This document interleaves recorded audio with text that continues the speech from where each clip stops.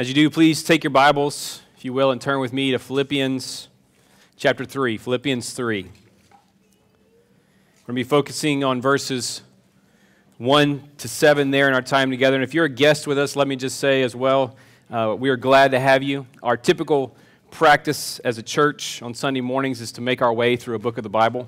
And so we've been preaching our way the last few months. It's been a privilege to work our way slowly through this wonderful book of Philippians.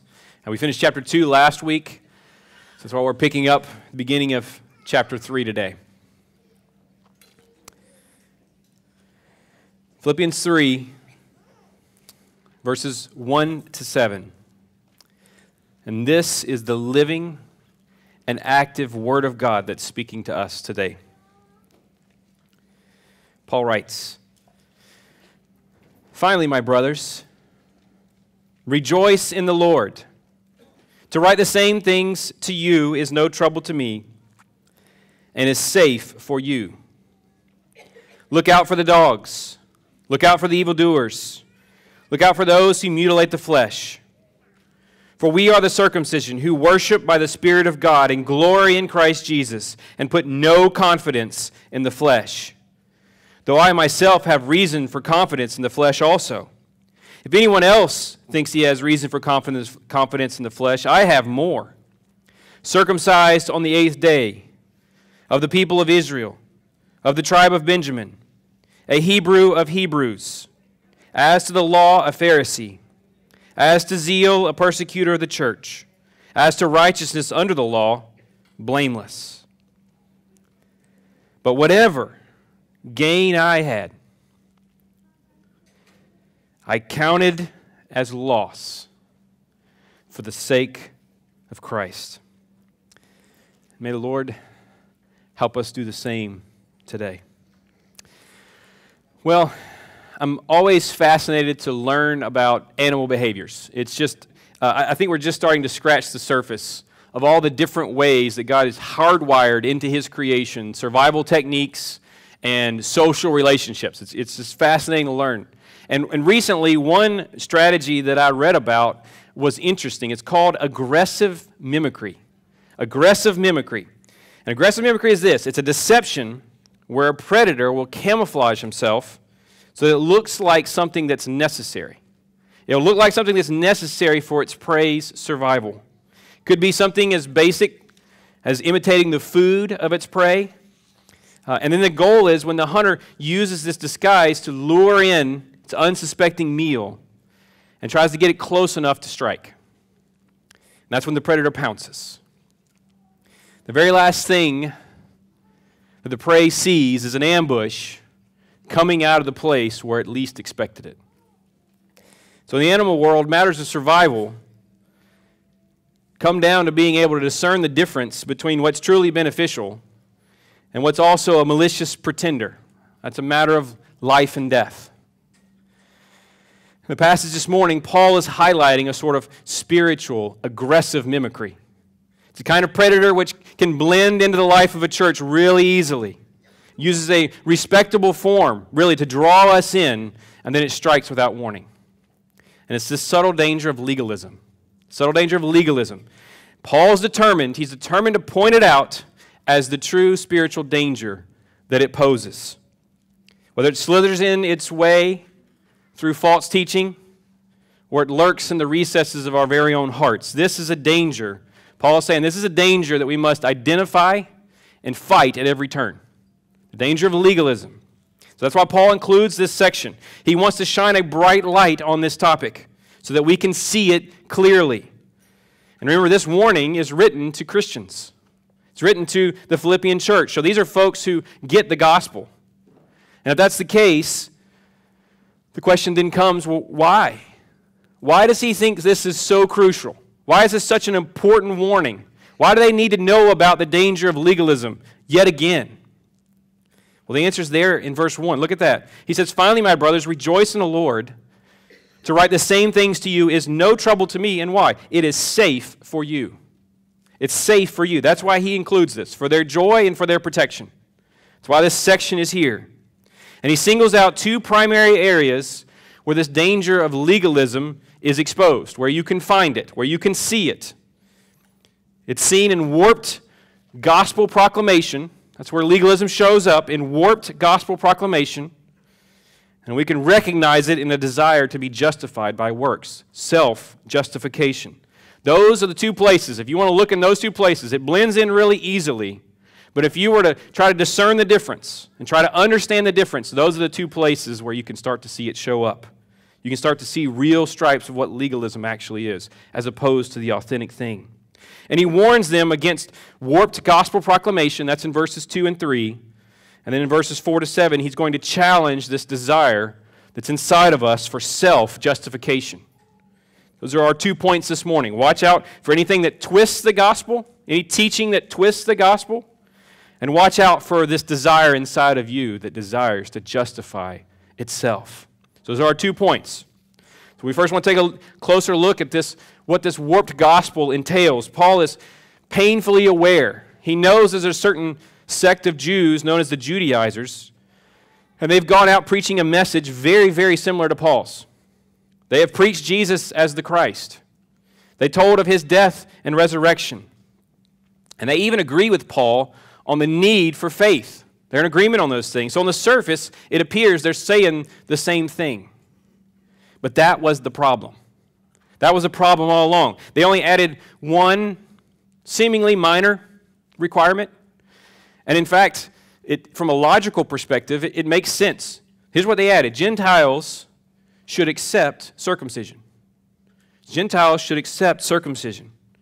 And like I said, this would have made sense in their time. It would have made a lot of sense. Why wouldn't they? Why wouldn't somebody who's converting from a pagan city like Philippi accept the sign of God's people? Why shouldn't that be a requirement? Wouldn't it make it a little bit easier to kind of fold them in with their Jewish brothers and sisters? Wouldn't that remove a stumbling block? It just makes logical sense. So at first glance, this didn't feel like a big deal. Why not tell the Gentiles they need to be circumcised when they convert to Christianity? But Paul sounds the alarm. He sounds the alarm specifically over this teaching. He recognizes it immediately as a warped gospel.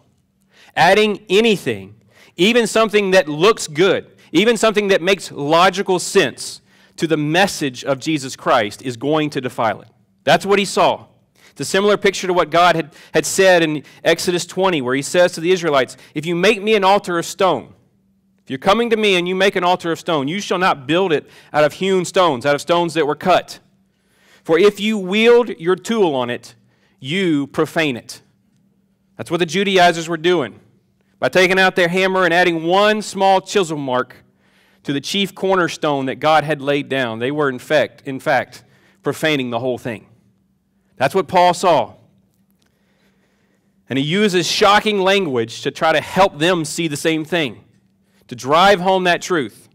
He uses 3 different warnings to increasingly show the teaching of the Judaizers is actually a complete reversal of God's plan. It's a complete reversal of God's plan. First, he tells the Philippians to watch out for the dogs. You have to understand a little bit of the culture to understand how blunt that kind of language is. Dogs were, in the ancient world, they were not man's best friend. There wasn't like a Petco on every corner in Rome. Dogs were mangy. They were dirty scavengers. They were considered unclean. And so many of the Jews who looked down on the Gentiles as pagans would call them Gentile dogs. That's how they viewed them. Well, Paul is now reversing that description. And he's using the exact same language to describe these teachers of circumcision. He says those people are actually the real dogs to watch out for. And then he uses an even stronger label. He calls them evil workers. You see that second warning there in verse 2? He says, look out for the dogs. Look out for the evildoers. This is not a separate group of people that he's introducing here. These are the same folks that he's just labeled as the dogs. And the circumcision that they're parading around as a good and necessary work, Paul's saying that's actually a work of evil. It's actually what that is. And as shocking as that statement is, the third image may be the most jolting. He finishes verse 2 by saying, look out. This is the third warning. They're in a row. The third warning, look out for those who mutilate the flesh. This would have been the most stunning language for the original hearers. Back then, people used self-mutilation as a form of worshiping false gods and idols. It's possible that even some members of this church in Philippi had come from an idol-worshiping background. They may have actually had scars from demonic rituals and ceremonies. So this phrase would have brought to their minds, the most graphic images of paganism possible. That's the terms that Paul is laying out in this false teaching. And Paul is applying that same label to these Judaizers who are warping the gospel by adding a simple requirement. Placing anything on top of the gospel, even something that looks helpful, that makes sense. Paul says, this is shocking, they are in fact serving Satan himself. It's about as strong a statement as he could have made. Legalism pretends to be for Christ, pretends to be for the gospel, but if you look close enough, you can start to see through the veneer. There's a spirit of Antichrist behind it. And Paul is determined that they're able to see that for themselves. One of my favorite 20th century theologians, his name is J. Gresham Machen. I never knew how to say that name. J. Gresham Machen explains it this way. And he explains it. He helps us see what's really at stake. Why Paul is using such shocking language. Why is he trying to drive this point home so much? Here's what he says to identify what's at stake here. Surely Paul ought to have made common cause with teachers who were so nearly in agreement with him. Surely he ought to have applied to them the great principle of Christian unity. As a matter of fact, however, Paul did nothing of the kind. And only because he and others did nothing of the kind does the Christian church exist today. Paul saw very clearly the difference between the Judaizers and himself was the difference between two entirely distinct types of religion. It was the difference between a religion of merit and a religion of grace. If Christ provides only part of our salvation, leaving us to provide the rest, then we are still hopeless under the load of sin. For no matter how small the gap which must be bridged before salvation can be attained, the awakened conscience sees clearly that our wretched attempt at goodness is insufficient to even bridge that gap.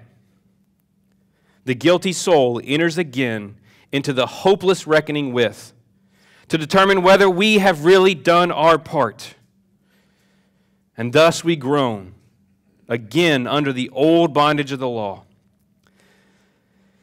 Such an attempt to piece out the work of Christ by our own merit, Paul saw clearly, is the very essence of unbelief. Christ will do everything or nothing. And the only hope is to throw ourselves unreservedly on His mercy and trust Him for all. Paul knew that gospel plus is no gospel at all. And we don't have to look very far in church history to see the destruction that this teaching causes. The warped gospel was what Martin Luther grew up living and breathing in the 1500s. He didn't deny Jesus' identity. He didn't deny His death and resurrection. He also believed, though, that he had to do a little bit of a part. He had to bridge this gap.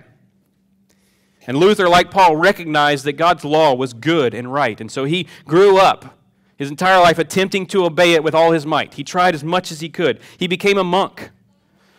He went to confession multiple times a day. He used to beat himself to try to pay for his sins. He even boldly posted the famous 95 Theses that we know that called out some of the false teaching and the corruptions that he saw in the Catholic Church. Yet the more he tried, the heavier his burden became. And every effort only caused more anxiety and resentment inside of him, because every effort only served to entangle him more, to show how much he was in the grip of sin. And as a result, this warped gospel, his life became increasingly miserable. It was a vicious cycle that was spiraling downward. But one day, 1519, Luther was meditating on Romans 1:16-17, which talks about how the righteousness of God is offered as a free gift in the gospel. And in that moment, it clicked for him. The righteousness of God was to be received as a gift. Here's how he described that moment in his life. I love his words. Meditating on that, and here's when it clicked. Here's how he described it. Here I felt that I was altogether born again and had entered paradise itself through open gates.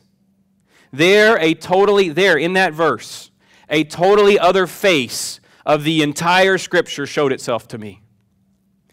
That revelation is what unleashed, that revelation to Luther, getting the gospel alone, is what unleashed the Protestant Reformation. And that's why the Reformers in their day were so adamant that salvation is by grace alone, through faith alone, in Christ Jesus alone. They wanted to preserve that true gospel from all the counterfeits, from all the warped versions.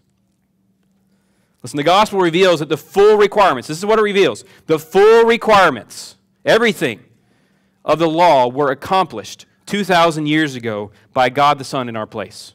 That's what the Gospels are teaching us. As we read them, that's the record that all the laws look like in the flesh.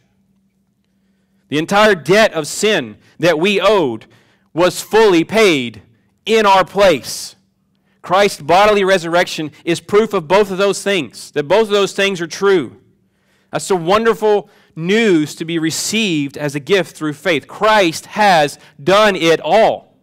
Christ has done it all.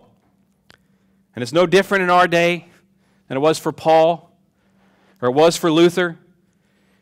We have to be on our guard against any teaching that usurps this gospel message.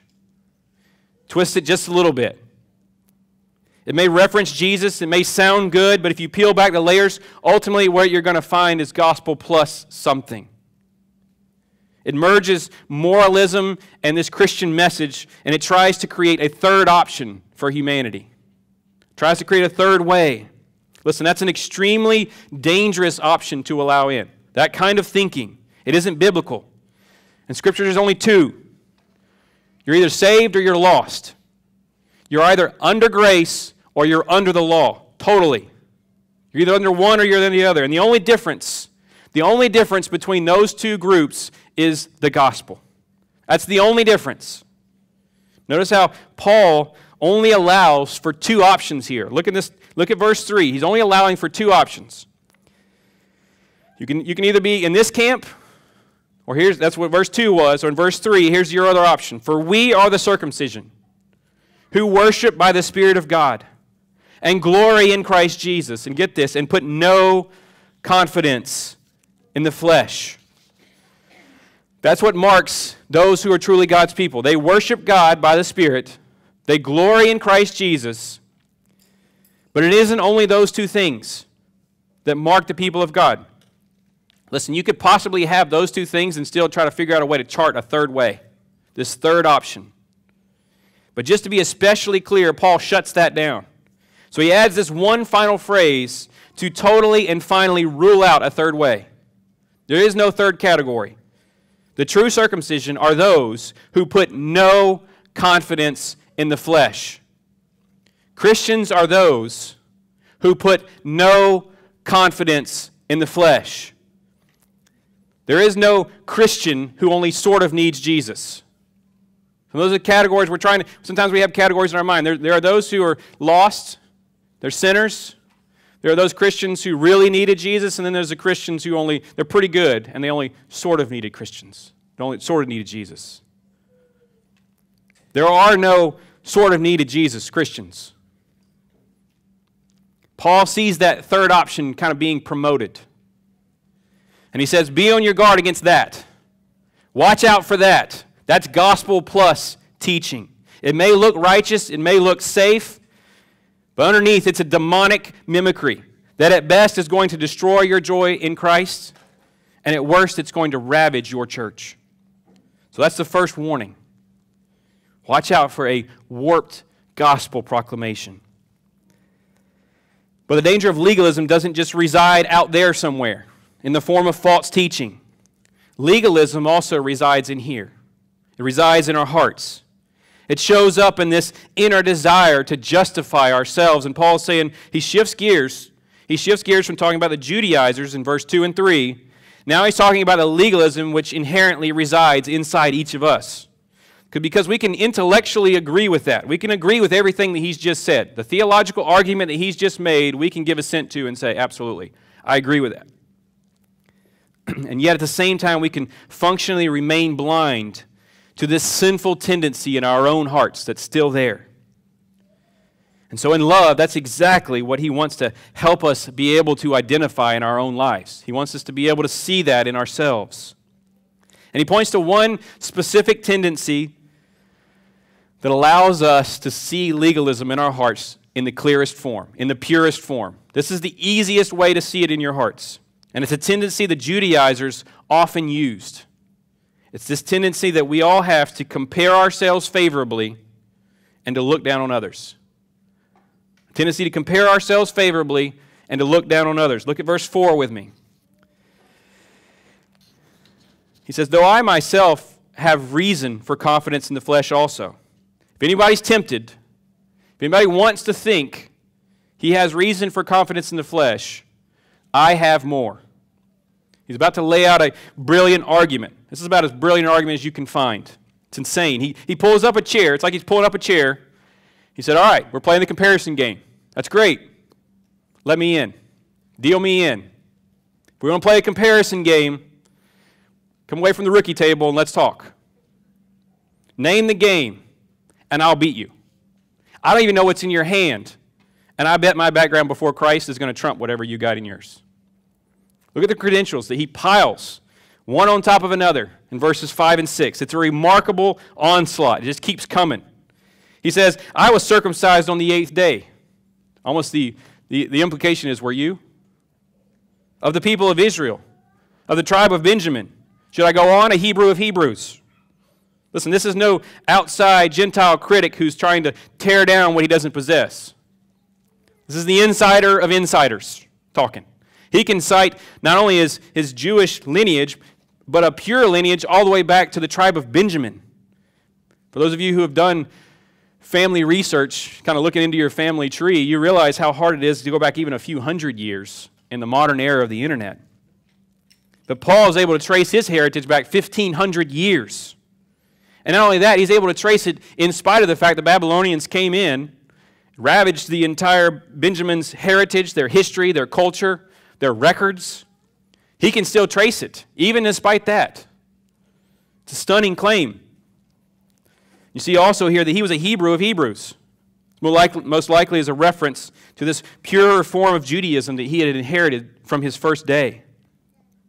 Hebrews were those who attended synagogue in Hebrew. They spoke Aramaic in their home. They preserved the Jewish culture, as opposed to the Hellenized Jews who they still attended synagogue, but they were considered to be lesser Jews because they attended and they spoke Greek. And culturally, they blended more into this Gentile world.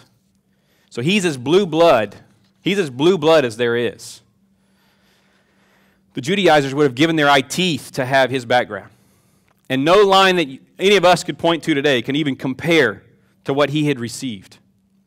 So family background is a losing play. Here's where Paul's genius starts to shine a little bit. He anticipates that legalism is always going to shift the rules as needed. It's going to rewrite the entire game itself if that's what's necessary to paint itself in a better light. I'll change the entire game if it makes me look better. If I'm losing at this one, I'm going to switch to that one. And what we see is that we find his resume. He anticipates that, and his resume is already waiting on the other side. Look at how he shifts at the end of verse 5 and 6. He says, as to the law, a Pharisee. As to zeal, a persecutor of the church. As to righteousness under the law, blameless. If you want to skip over family, you want to talk about personal accomplishments, let's do that. And get this. He says, my attempts at personal righteousness were actually genuine efforts. I was sincere. You couldn't point to mine as self-serving, trying to promote myself. As far as I knew, from a human perspective, I looked blameless. And everything I did, I actually wanted to serve God. I actually wanted to serve God's cause. That's why he says, as to zeal, a persecutor of the church. Theologian F.F. Bruce helps us understand why Paul thought this way of persecuting the church was actually serving God. This is what he says. The law and the customs, the ancestral traditions, and everything that was of value in Judaism were imperiled by Jesus' disciples' activity and teaching. Here was a malignant growth which called for drastic surgery. The defense of all that made life worth living for Paul was a cause which engaged all the zeal and energy of which he was capable.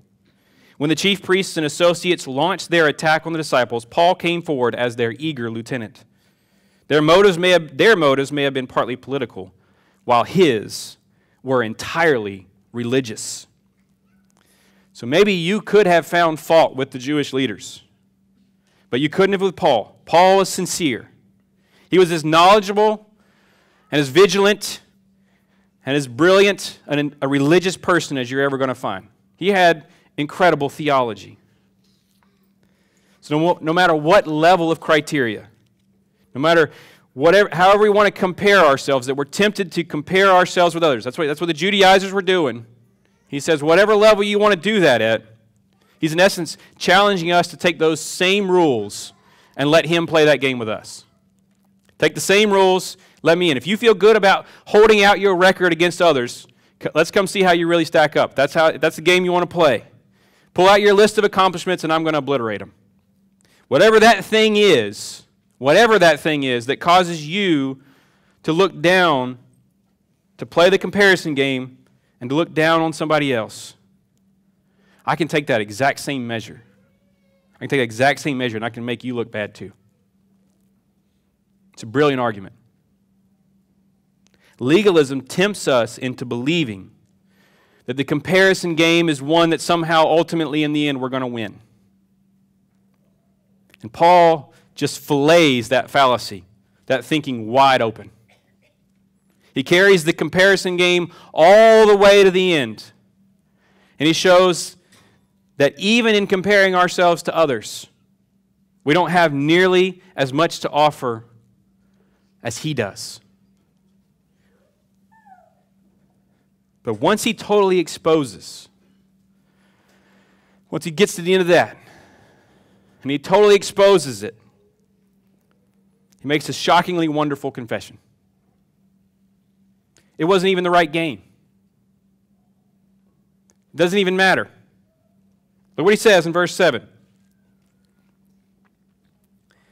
But whatever gain I had, now that is a small sentence that carries a lot of years, a lot of effort, a lot of suffering, a lot of religious activity. Whatever gain I had, I counted as loss for the sake of Christ. The word that Paul uses for gain there is this Greek term kerde. It referred to profit. It's the balance that's left over in your account after you subtract out all the expenses. And notice something really important here. He doesn't say that all those things, I used to count them. When I compared myself to other people, I used to count those things. That's not what he says. But now I've let those things go. That's not what he says. He doesn't say, I used to count them, but now I'll let them go. Notice what he says. This is important. Notice that he still counts them. He still counts them. He's consciously aware of his own record. In fact, we just saw him rattle it off. But now he views that record of his attempt to justify himself, all those efforts, he views that record very differently. He purposely moves that seemingly massive pile of accomplishments entirely over into the lost ledger. He still counts them, but they're over here now. And he moves all of it. He doesn't hang on to a single shred of his own record or his own reputation. It's not there. He moves all of it over. All the impressive things that I just listed, those are the things I now count as my shame. And they're my shame because those were the things that blinded me to my need for Jesus Christ. He realized that even in his sincere attempts to serve God, he actually was standing opposed to God. In the assessment of Christ, he was found to be lacking. And now that he sees, he understands that's the only assessment that matters. It's the only true righteousness that actually exists. There is no other place of true righteousness. There is no other option of righteousness. It's in one place. It's in a person who earned it. Because the comparison game, it turned out to be a sham. And so he fully repents of his good works. Paul knows that Jesus Christ has achieved the only record that's ever going to please God. And you can't simultaneously be resting in his record while trying to establish your own. It's either or. They're mutually exclusive. And so he warns the Philippians, legalism isn't just a warped teaching out there. Certainly look out for that. But it's also buried deep in our warped hearts. It causes us to want to justify ourselves. You need to watch out for that form of legalism too. We desperately need to hear Paul's call echoing to us today. I think he would say the same thing. Listen, for me, Redemption Hill, to write the same things to you, it's no trouble to me. And I want you to know it's safe for you. It's safe for me to say these things to you, people who get the gospel. Maybe you've understood it for a long time. It's safe for you to hear this. So as we draw to a close, I want us to heed this warning. I want us to look at a couple of things to help us heed this warning because it is safety for us. Safety for us. First and foremost, if you're here today and you're partly trusting in your own works to be right before God, I would appeal to you, repent not only of your sin, but repent of your best intentions. Repent of your best efforts on your best day. If that's what you're leaning on to be right with God, repent of that. Call fully on the name of Jesus Christ alone to save you. It's very possible to bear the name of Christian, to look the part for years, and still deep down be depending on your own record. Listen, God will not be mocked here. It's an atrocious thing to see Jesus on the cross, to hear him say, "It is finished," and then put an asterisk with your name beside it. It's using the name of Jesus Christ to essentially spit on his sacrifice. Maybe it's somehow believing that since you grew up in a Christian home, God is going to count that as okay on the last day. Listen, Paul could trace his heritage all the way back to the very origin of God's people. And that's what made Jesus a stumbling block for him. Don't let that be the case for you. Maybe you're trusting somehow in your own efforts or intentions. Suddenly you think that by going to church and serving on ministry teams, by not doing certain things, by parenting or protecting yourself from the world, guarding yourself from that in the end, somehow there's going to be enough profit left in your account. And when you subtract out all the sin payments, because we're not perfect, but if we subtract all those out, that somehow if you compile those things together, that record together, somehow there's going to be a profit in the end that's going to be worth something. Listen, even things that are beneficial can be dangerous if we're depending on them at all to earn us a place in heaven. Listen, in the end, not only are those things going to be insufficient, they're going to count as our shame because those exact efforts are going to turn out to be the things that kept us, the very things that kept us from throwing ourselves fully and entirely on Jesus Christ. And don't let the comparison game lull you into a false sense of security. It wants to wrap its arm around you and say, you know what, it should be okay. Let Paul's argument expose that thinking for you. That's what it's there for. Let those verses, let his record expose that for you. It's a fool's errand, the comparison game. It's akin to winning a game of checkers on the deck of the Titanic while it's sinking. What you desperately need is to run to the lifeboat. Don't stick around and win a game that's going to end up causing your destruction. Heed this warning from Paul. Repent of your good efforts. Repent of your best intentions. And cast yourself fully on the mercy of God that's freely and unreservedly offered to you in the gospel. Jesus stands ready to forgive you for trying to be good apart from him and for rejecting his costly gift of salvation. Count your not somebody else's. Count your record. Move it over. Put it in the lost column and rest in the record of another in your place. You can trust Jesus to save you fully. If you have any hesitancy of thinking, is he really going to get me? Don't I need to add? Don't I need to do? You can trust. You can rest in that record. You can rest in his words that says it is finished. He is a Savior that can save you to the uttermost. Don't ever doubt him. Don't ever doubt him by trying to add something. You can rest fully. You can stop your striving today and rest fully in Jesus. Second, we need to heed this warning by looking out for gospel plus teaching. A lot of gospel plus teaching is well-intentioned. It grows really genuinely out of a genuine desire to not abuse grace. But the Pharisees that Paul grew up under, that he cut his teeth under, were well-intentioned in their teaching. They even searched the Scriptures. Yet those seemingly good intentions are what caused them to miss Jesus and to look down on others. That was the fruit. So how can we see the difference? How do we know the difference between legalism on the one hand, which looks very similar, it blends in, and the genuine obedience that Scripture certainly calls us to? That's a requirement.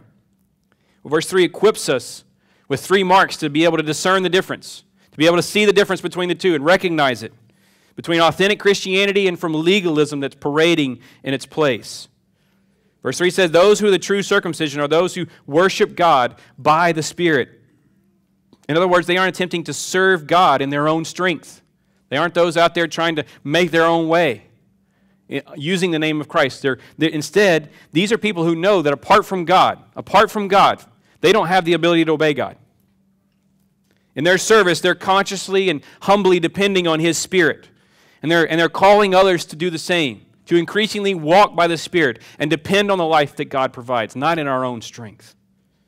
Those who are the true circumcision are those who glory in Christ Jesus. They love Him, and so they boast in the gospel. The thing that they most want you to know about their lives is not how great they are. The thing that they most want you to know about their lives is how wonderful Jesus is. I love one recent lyric which says, to tell you my story. To tell you my story. If you want to hear my story, it's to tell of Him. That's what my story sounds like. It sounds like Him.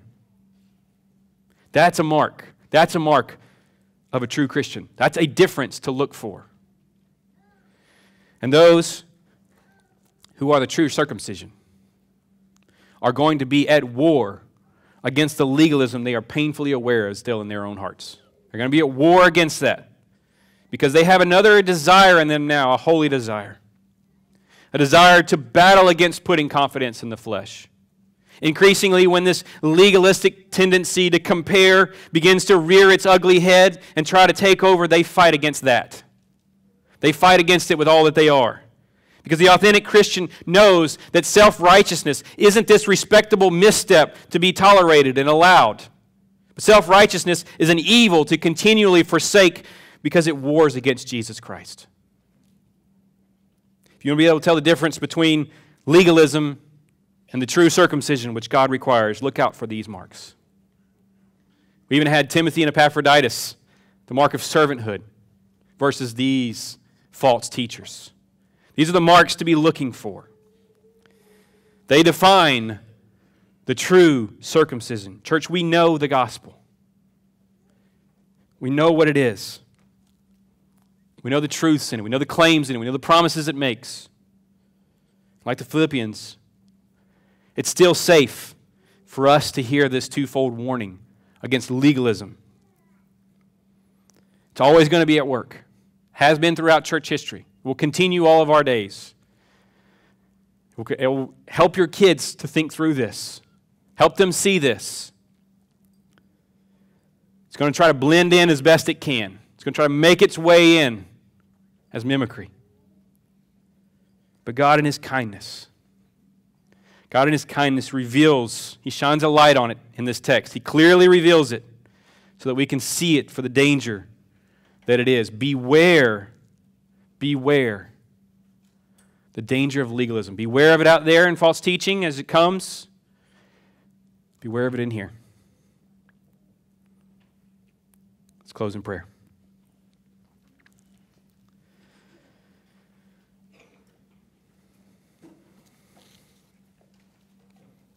Heavenly Father, even the difficult things in your word, are you being a loving Father to us? Lord, if we've heard a word of correction today, if we've heard this warning as a warning for us personally, by the power of your Spirit, Lord, I pray that you would not allow us to resist that, to not give in to fear, but Lord, to look fully at Jesus. If there's anyone here today that may be resting on their own record, Lord, cause that person, any of us, to look fully and completely on you and to rejoice, to experience what Luther described at his own conversion. For those of us who know you, Lord, protect us. Protect us from this game of comparison. Help us to be a people that increasingly glory in Christ Jesus and who put no confidence in the flesh. Lord Jesus, for your name's sake, to you be the glory. In your name we pray. Amen.